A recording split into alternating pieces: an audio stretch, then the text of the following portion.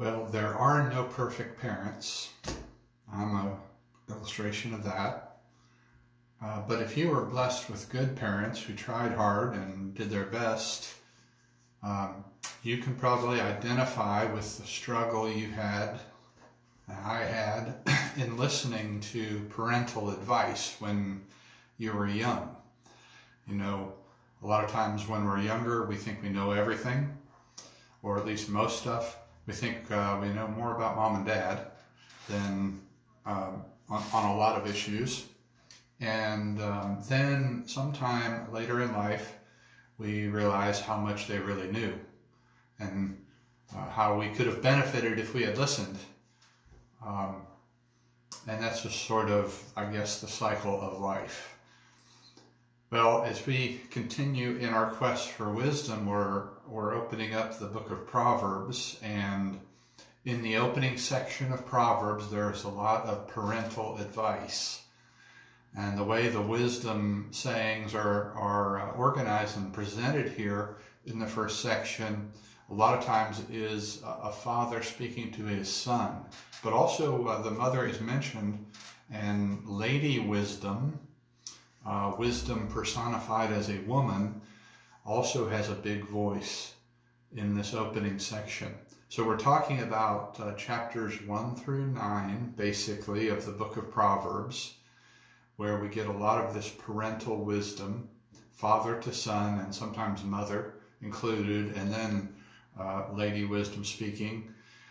And again, the handout that we offered to you sort of shows the organization of this. Remember, the first 24 chapters are designated as the Proverbs of Solomon, and then within those 24 chapters, you have the introduction, the first 7 verses, and then this section, chapters 1 through 9, in the outline I gave you, basically titled A Father's Exhortation to His Sons. And we're going to survey through that and then maybe get a little bit into the next section as well. There are 2 major temptations that are warned about in this opening section.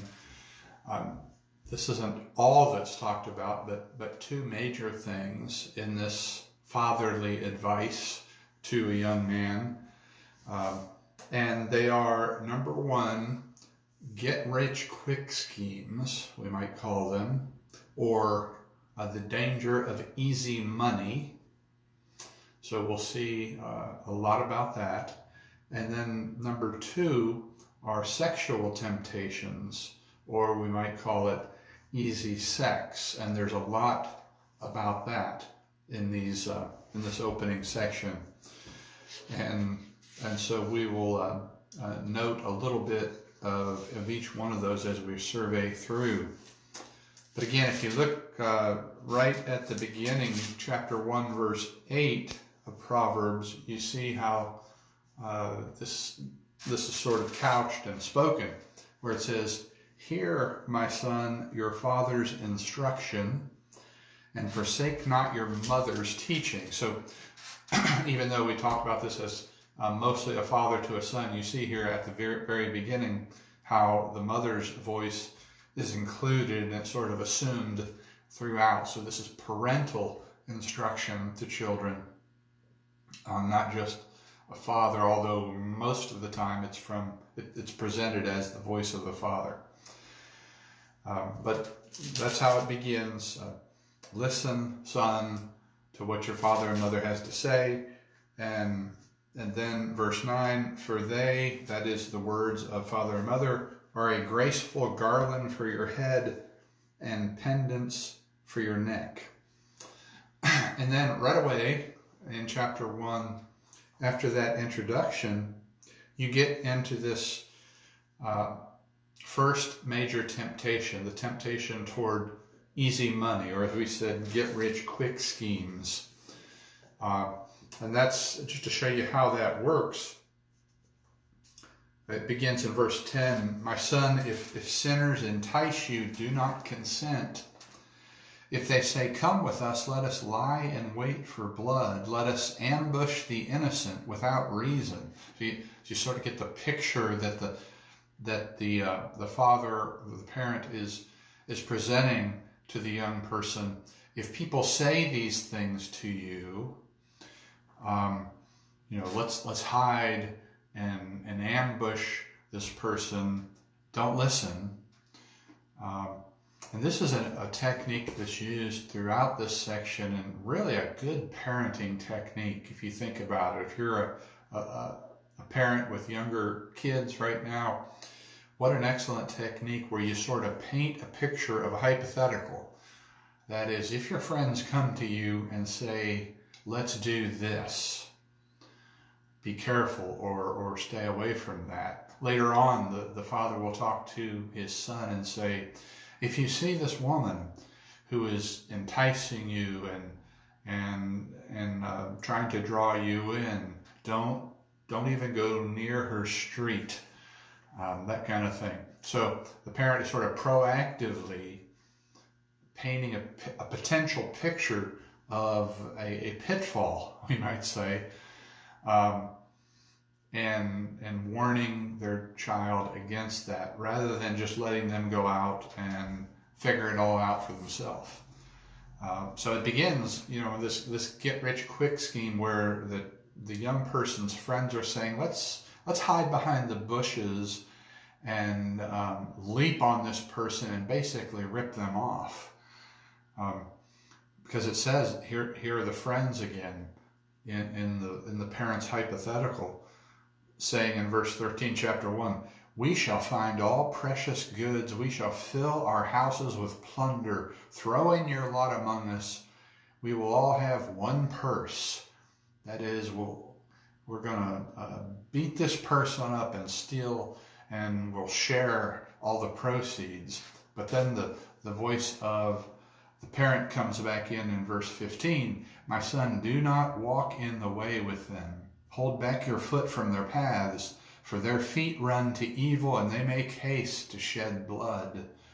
For in vain is a net spread in the sight of any bird, but these men lie in wait for their own blood. They set an ambush for their own lives. Such are the ways of everyone who is greedy for unjust gain. It takes away the life of its possessors. And so, the friends are saying to the young person, let's hide and jump on this person. Let's set this trap for them. And the parent says, you see, son, what they're really doing is setting a trap for themselves. They're going to destroy their own life. And it's all based on this desire to get something that they don't deserve, to take someone else's possessions. And it's really going to steal their own life away. It's really a wonderful technique, parenting technique, to teach by presenting a hypothetical, getting the young person to think in advance about a disastrous course of action and thus avoid it. I would encourage all parents to use this technique that's shown here in the great book of wisdom. So that's temptation number one. Again, that is talked about in many different ways. Some of the shorter Proverbs later will speak against the idea of get-rich-quick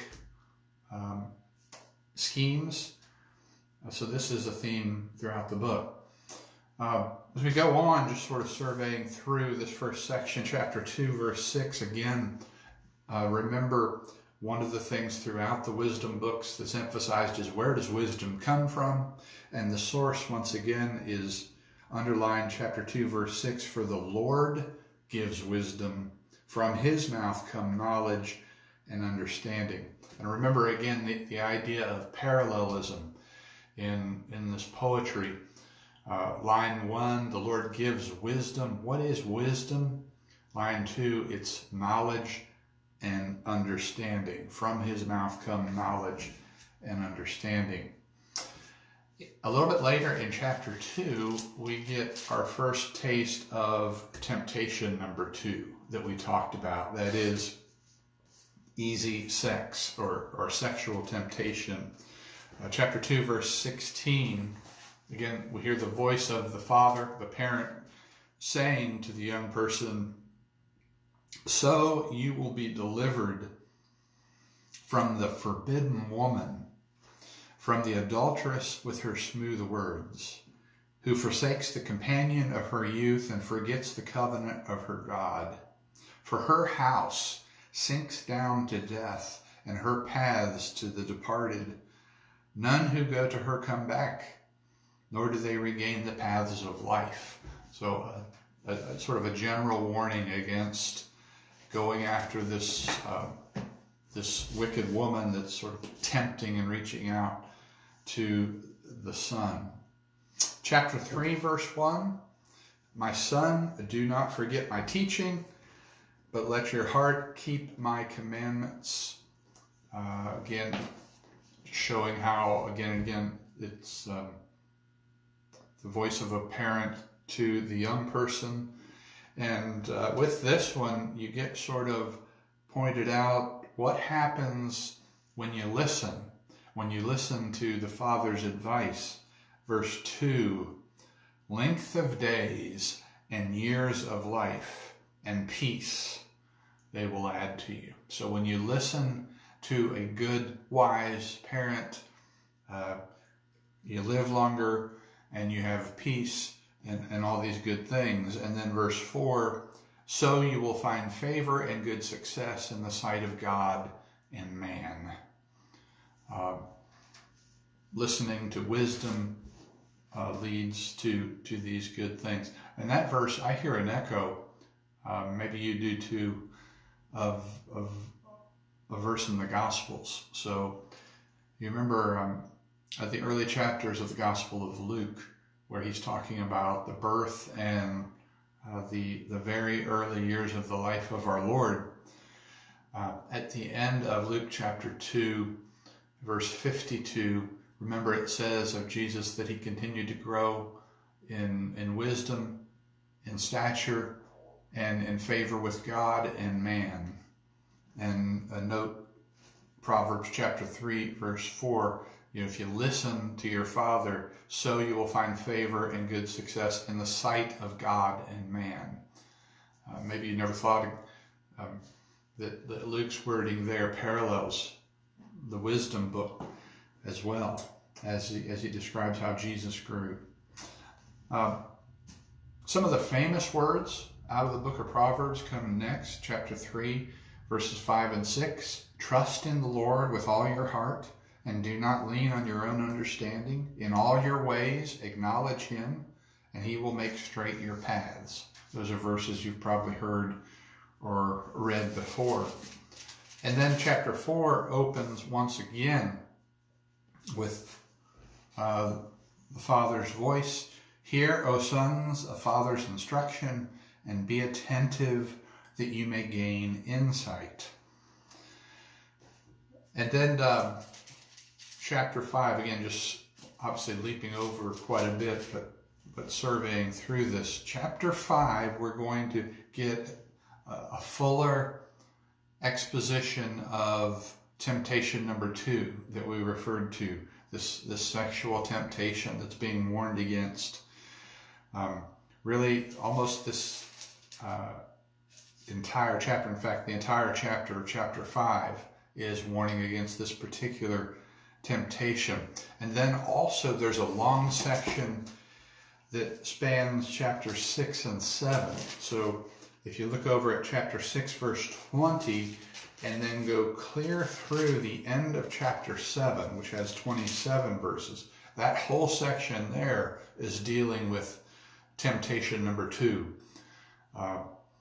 easy sex, or warning against this wayward, flirtatious woman who is coming after the son.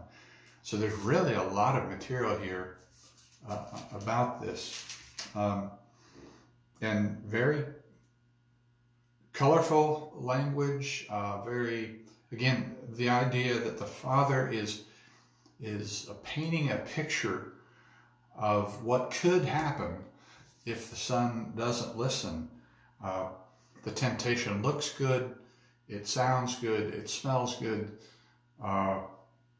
and yet it leads to death. And that is repeated over and over again. So just to see how this works a little bit, chapter 5 at the opening, my son, be attentive to my wisdom. Verse 3, for the lips of a forbidden woman drip honey. You see, it's attractive. Her speech is smoother than oil, but in the end she is bitter as wormwood, sharp as a two-edged sword. Her feet go down to death. Her steps follow the path to Sheol. Sheol again being the place of the dead.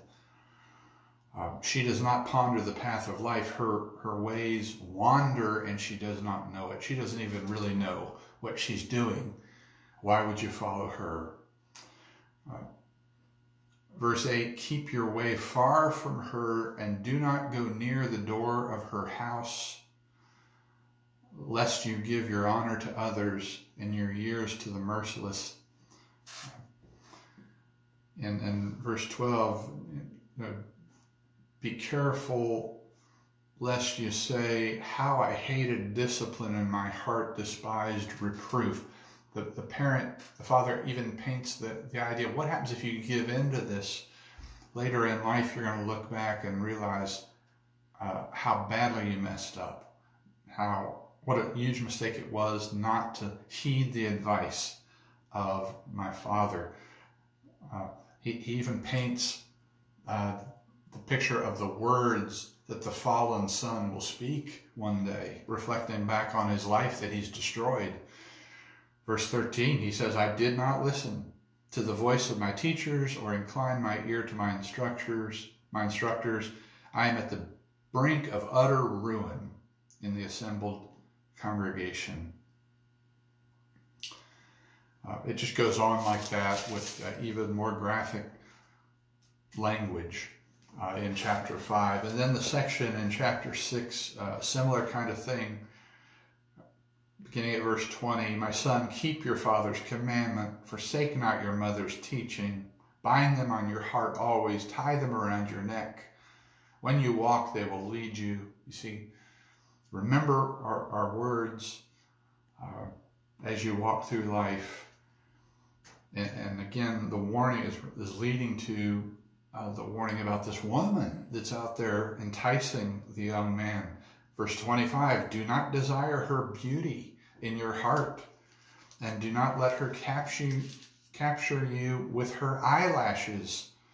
For the price of a prostitute is only a loaf of bread, but a married woman hunts down a precious life.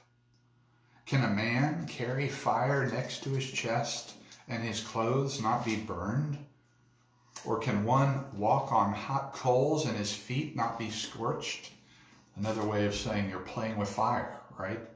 You're going to get burned. Verse 29, chapter 6, so is he who goes into his neighbor's wife. None who touches her will go unpunished. You might remember in the law, in the Ten Commandments, a different kind of Old Testament literature, you see. You shall not commit adultery, right? That simple, clear statement of law. We link it with a wisdom text like this, which really paints the picture of what that looks like, violating the commandment, and makes it much more memorable, perhaps. Yeah, it's just very powerful language. It continues like this in chapter 7.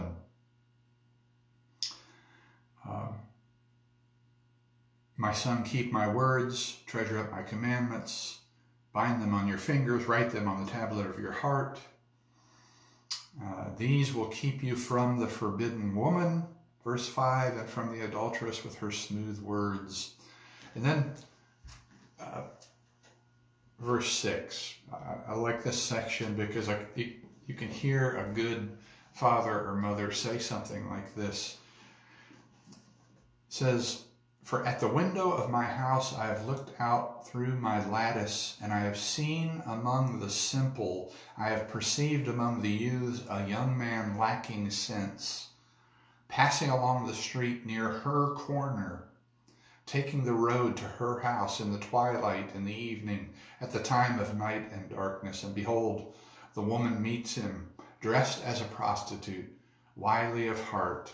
She's loud and wayward. Her feet do not stay at home. Now in the street, now in the market, and at every corner she lies in wait. There's temptation you see around every corner. She seizes him and kisses him, and with bold face she speaks to him. And it goes on and describes the kind of things she says to entice him. All the great things she has waiting for him in her lair, and the way she seduces. Verse 21, with much seductive speech she persuades him. With her smooth talk she compels him. All at once he follows her. So she has now succeeded in getting him to come with her. And he thinks, oh, this is going to be great. But notice how the language suddenly changes. Verse 22, chapter 7. All at once he follows her as an ox goes to the slaughter, or as a stag is caught fast, till an arrow pierces his liver. And as a bird rushes into a snare, he does not know that it will cost him his life. And now, O sons, listen to me and be attentive to the words of my mouth. Let not your heart turn aside to her ways.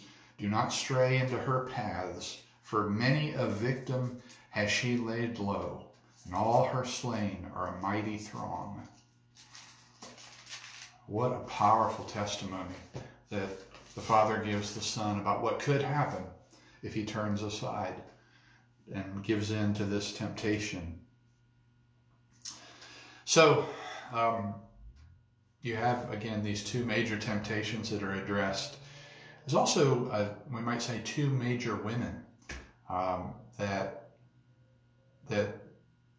whose voices we hear throughout this first section of Proverbs. Again, Lady Wisdom, we might call her, wisdom personified as a woman, but also Lady Folly, the foolish voice. Lady Wisdom, the first time we hear reference to her is back in chapter 1 and verse 20. It says, their wisdom cries aloud in the street, in the markets she raises her voice. So you see how we say wisdom personified. It's wisdom spoken of as if it's a person, and here it's a woman.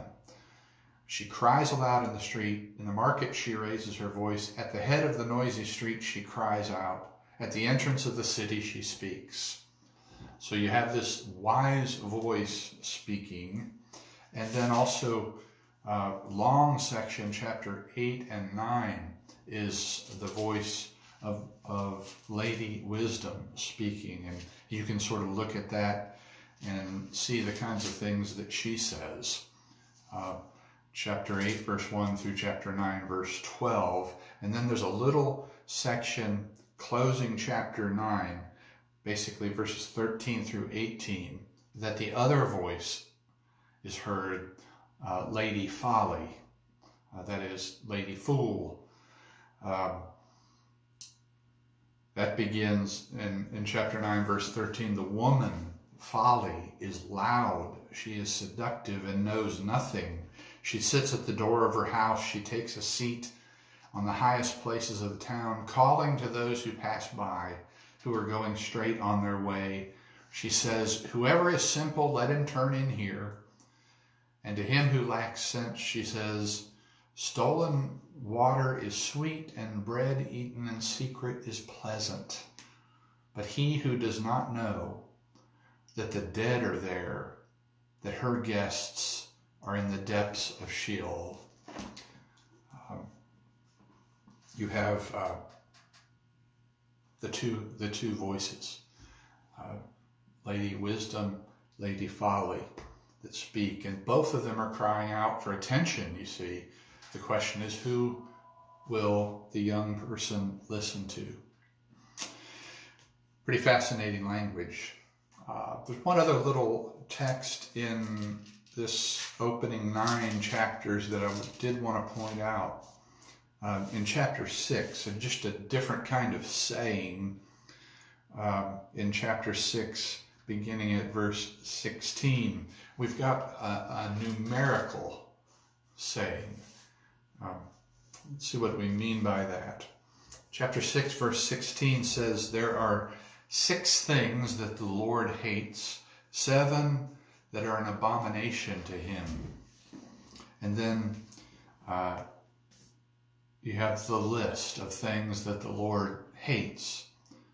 Beginning in verse 17, haughty eyes, proud eyes, a lying tongue, and hands that shed innocent blood, a heart that devises wicked plans, feet that make haste to run to evil, a false witness who breathes out lies, and one who sows discord among brothers. 7 things that the Lord hates that are an abomination to him. And they're listed here in these 4 verses. That's what we call a numerical saying, where it says something like, there are 6 things that the Lord hates, 7 that are an abomination to him. Okay, so that's the first section of Proverbs, basically this parental advice section, warning against these 2 major temptations, along with a lot of other sayings throughout. There's over 250 Proverbs in that section alone. And then we get into the next major section, which runs from chapter 10, verse 1 through chapter 22, verse 16. And this is really the what we normally think of as Proverbs throughout this section. Brief observations about life, true proverb-like sayings, and in most cases, in this long section, it's just one proverb after another, and they're not necessarily related to the one before them or after them. Unlike in the section we just looked at where there was themes throughout longer sections, here it's just one after the other, sort of rapid-fire wisdom statements that are self-contained units, we might say. Now it begins, this section begins sort of reflecting back on the previous one. So chapter 10, verse 1, a wise son makes a glad father, but a foolish son is a sorrow to his mother. So that sort of reminds us of what we just had in the first 9 chapters, and it kicks off this section where most of them are on a different topic with each verse. And again, these are designed to be very brief, very memorable sayings, designed to be memorized in an oral culture where you didn't have a book necessarily to store these up, but you hear them and you commit them to memory. And really, they're more brief than they even appear to us as we read them in our English translation. I just wanted to show you an example of this. Chapter 10, again, is the beginning of this section, and verses 15 and 16, just to show you how they look short in English, but they're even shorter in the original tongue. So 10 verse 15, a rich man's wealth is his strong city. The poverty of the poor is their ruin. The wage of the righteous leads to life, the gain of the wicked to sin. So again, those aren't long, but if you were just to do a word-for-word literal translation from the original Hebrew, this is what it would sound like. Rich man's wealth, strong city. Poverty of poor, ruin. Wage of righteous, life. Gain of wicked, sin. Notice how it leaves out all the words that we add for it to make sense to us in English. So again, it's supposed to be very short, brief, to the point, and memorable. And that's the way all these are throughout this. And the way I'm going to approach this longer section, and we won't get through all of this now, but I just want to survey through some favorites, and I guess you'd say they're personal favorites. So if you were doing this, you might well select other ones. Some of these are well known, some of them not as well, but they're just very striking to me. And I encourage you to read all these and find those that really make an impression on you. Chapter 10, verse 26 says this. And what I like about this is just the power of the image that's painted. It says, like vinegar to the teeth and smoke to the eyes, so is the sluggard to those who send him.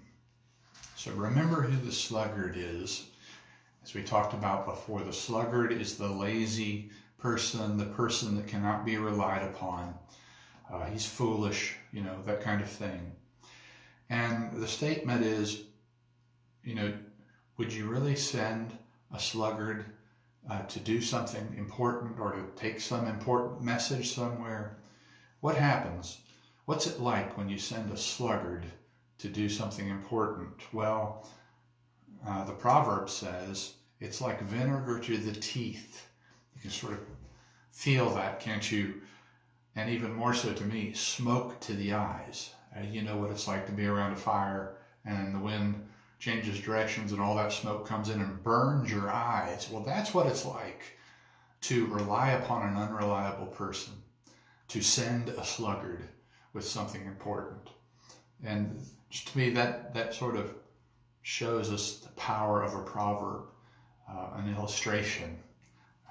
Remember that the word proverb and parable are very close. And this is the kind of thing Jesus did in the New Testament in sort of expanded form. So he really taught in Proverbs, but he made the proverb a story, a picture that was relatable and very powerful.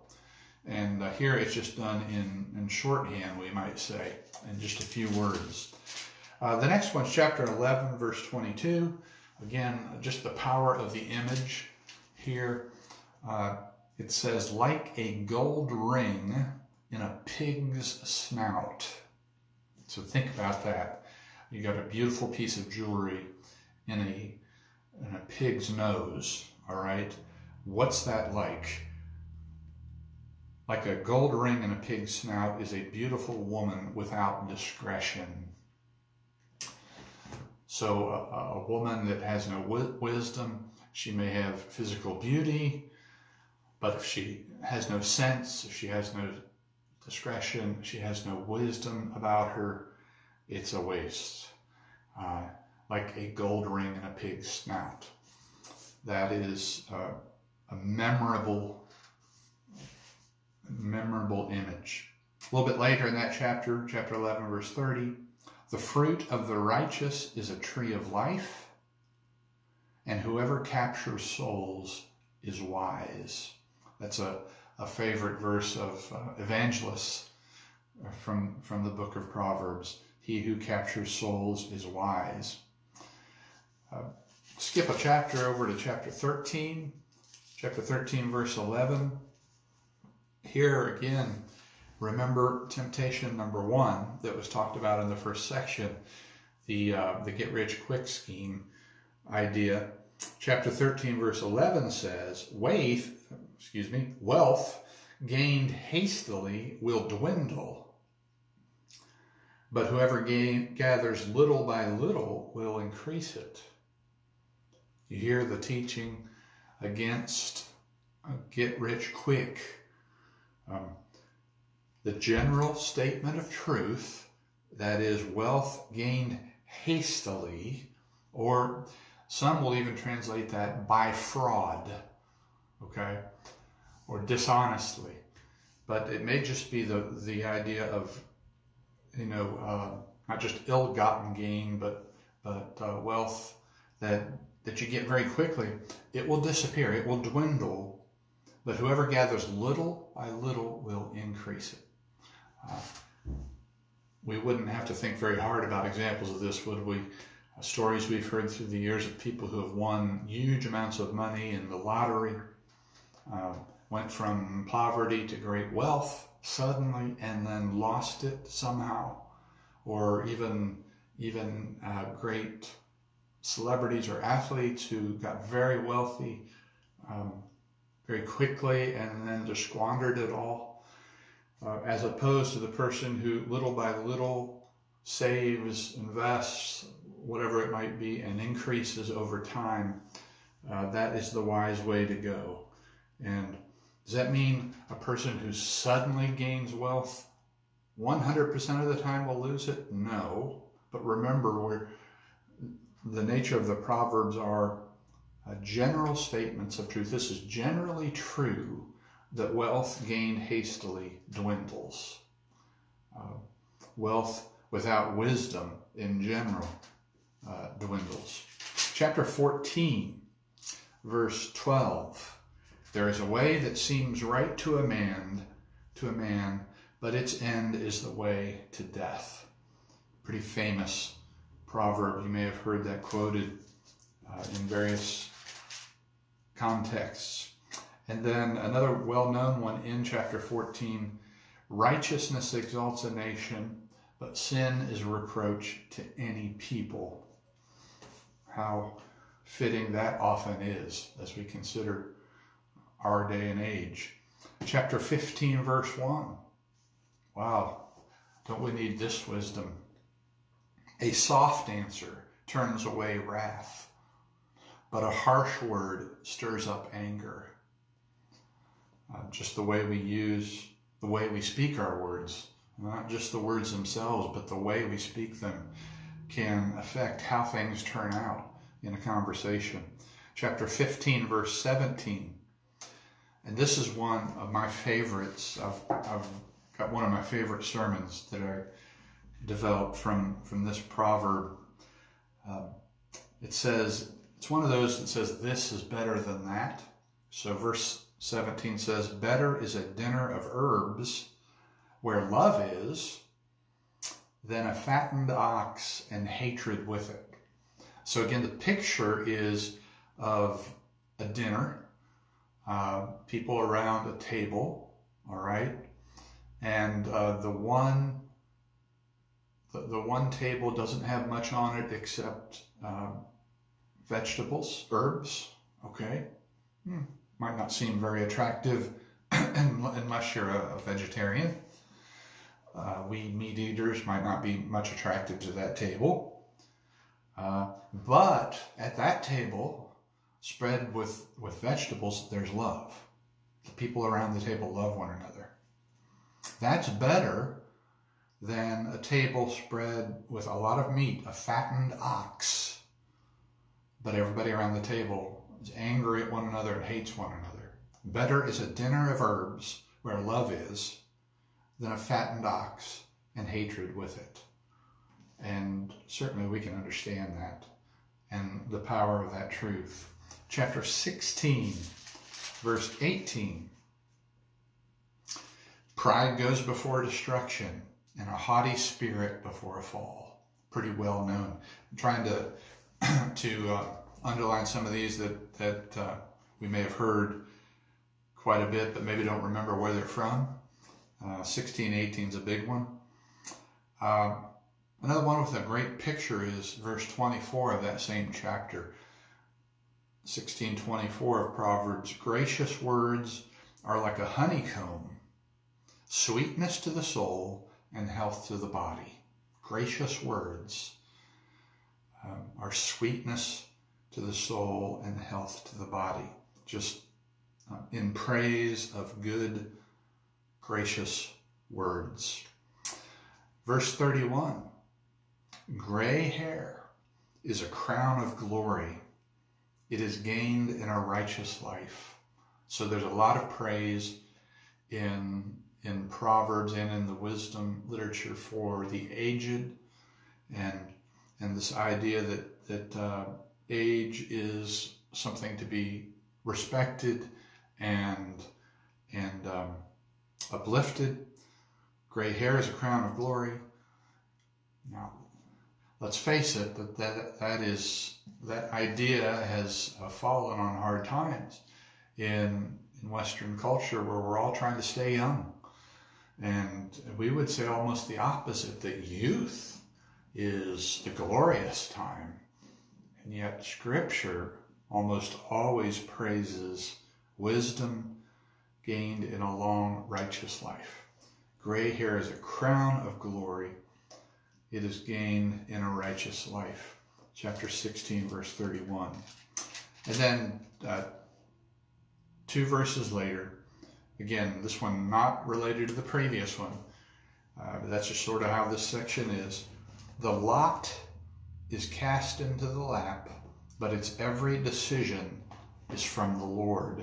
Now, we might be puzzled a little bit about what that's talking about. The lot is cast into the lap, but its every decision is from the Lord.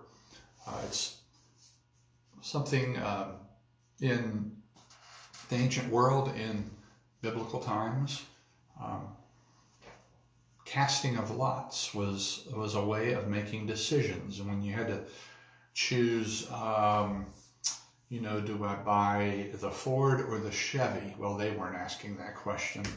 But two equally good choices, unless you're a Ford man or a Chevy man.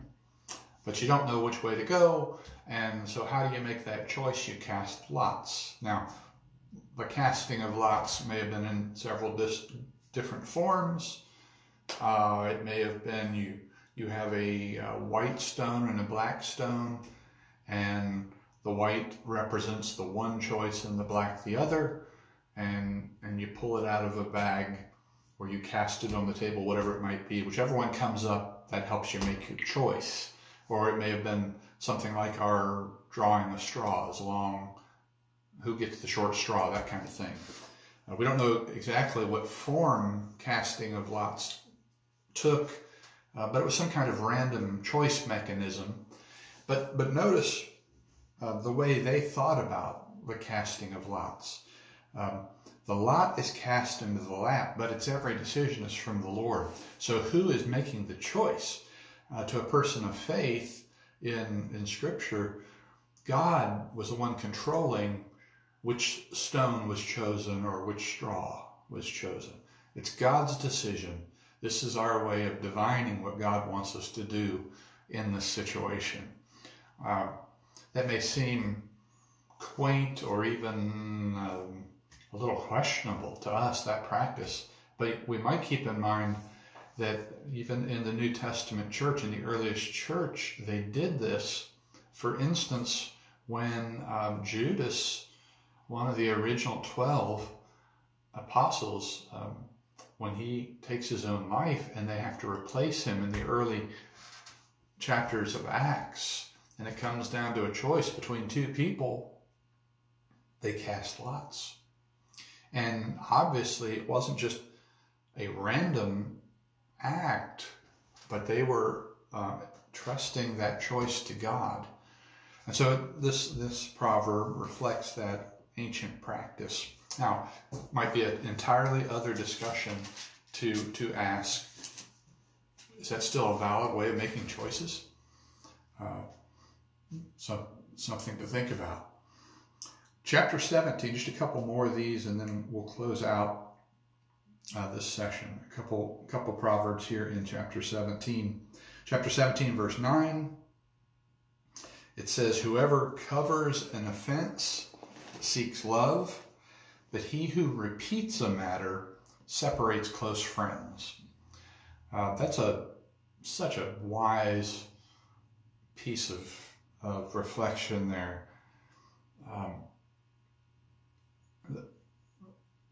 You don't have to tell everything you know, is another way of saying this. And you ever run into a person who thinks they have to tell everything that they've heard or that they know? The wise person realizes not everything has to be repeated, even if it's true, you see. Whoever covers an offense seeks love, but he who repeats a matter separates close friends. Repeating something might do much more damage to relationships. And you have to have discerning wisdom to figure that out. The next one, the very next verse, verse 10, a rebuke goes deeper into a man of understanding. And remember, understanding is in parallel with wisdom. So a rebuke, you rebuke a wise person. That goes deeper into him than 100 blows into a fool.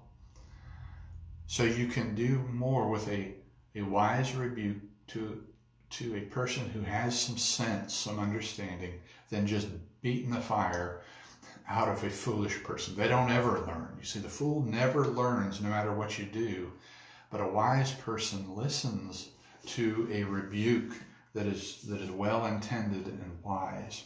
Just a sort of a neat statement of truth there. Verse 12 is another one of those. It's so picturesque that it strikes me. It says, "Let a man meet a she-bear robbed of her cubs."